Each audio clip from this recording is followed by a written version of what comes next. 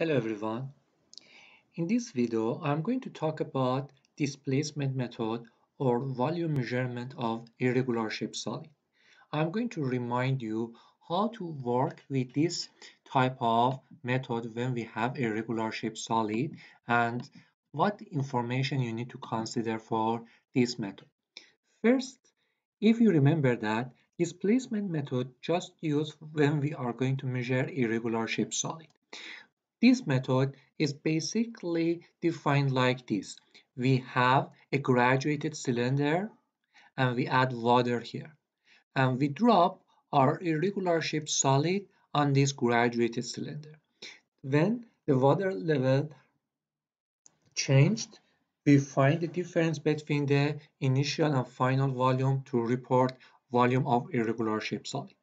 But here, I'm going to give you this chance to work on possibility of observation we may have in this method. If I have this graduated cylinder and I drop our object in this graduated cylinder, we see three different observations. Let me draw three different conditions here.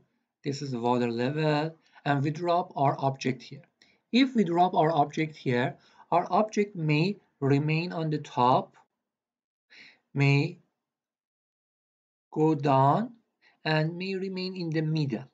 So three different possibility, three different observation may happen. If our object remains on the top, as you see here, like this example, we understand the density of water is 1.00 gram per ml. If it remains on the top, it means density of our object is smaller than density of water. Or in other words, density of object is here is less than 1.00. So if it remains on the top. If it happens, we may say our object is going to float.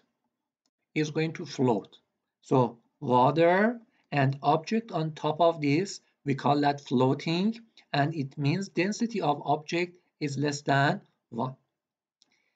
If our object is going to be on the bottom of the container, it's going to be on the bottom.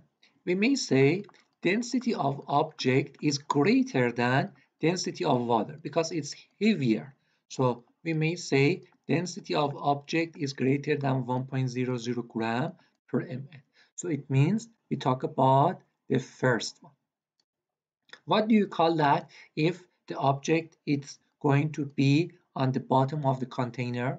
So I'm sure you are going to say it's going to sink. So sink is the terminology we use for this one. So sink means density of object is greater than 1, and floating means density of object is less than 1. What do you call if we have our object in the middle of the container, graduated cylinder? You may say that density of object approximately same as density of water, or density of object is approximately 1.00 gram. So you may say something like that. What do you call that? So the terminology we use here, we call that suspend. We may call that suspend. So this is the last condition or observation you may have for this experiment. Suspend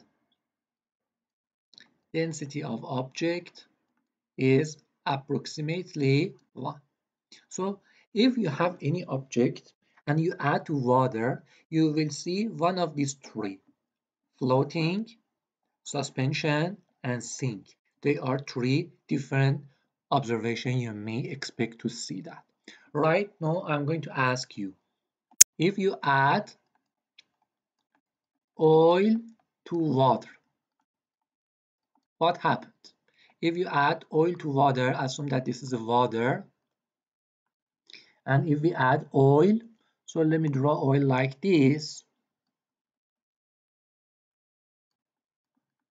oil. Oil remain on the top. Oil remain on the top. What can we say? We may conclude that oil has less density than water, or density of oil is less than 1.00 gram per ml. So you may work on many examples and you may consider which one is related by the density of water greater or fewer or approximately same. So based on our object, we may have one of these three observations. I wanted to complete the videos for the density when we work in the lab. So by other videos, I'm going to work on problems and how to solve our problems by equation of the density and how density it helps us to solve our other problems. Thank you for watching this short video as well.